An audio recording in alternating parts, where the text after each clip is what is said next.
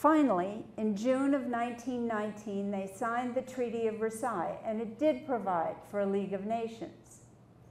But back home in the United States, Woodrow faced a fight in the US Senate. The Senate did not want to ratify the treaty with the League of Nations. They were very jealous of the constitutional prerogative to declare war, and they were afraid that the League of Nations would oblige them to go to war when they didn't want to. They wanted amendments known as reservations that would spell out exactly what the rights and responsibilities of America were under this new system. Woodrow didn't agree. He wanted the treaty that he had negotiated accepted as it was written. So he decided to appeal to the American people. In those days, of course, he couldn't just go on television. He couldn't even go on the radio. He had to make a transcontinental train trip.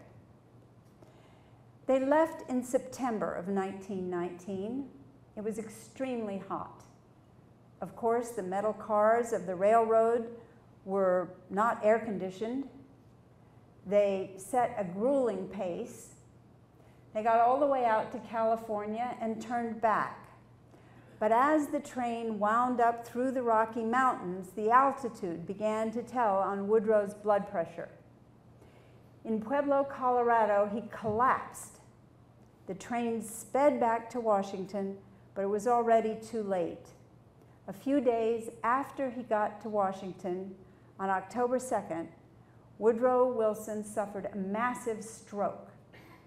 Edith came into the bedroom to find him slumped to the floor. One side was paralyzed.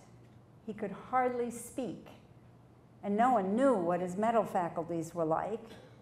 As president, he was completely incapacitated. At this point, only a very few people knew of Woodrow's true condition. Edith made a fateful decision to keep her husband in office. Later, she claimed that his doctors had told her it would be good for Woodrow to stay in office. This seems unlikely, but in any case, that is how she chose to interpret their recommendations. She certainly knew that that was what Woodrow would have wanted. He was not, and never had been, a quitter. She instructed his doctors and the White House staff to keep Woodrow's condition secret from the American people. She knew that if his condition were known, his opponents would force him from office.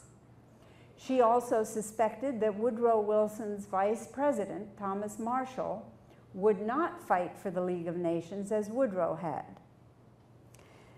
The next 17 months, the remainder of Woodrow's term, Edith later characterized as her stewardship. That is the period during which she is said to have been the first woman president. Her contemporaries called her the acting president, Madam President, Mrs. President Wilson, and to a great extent, they were right.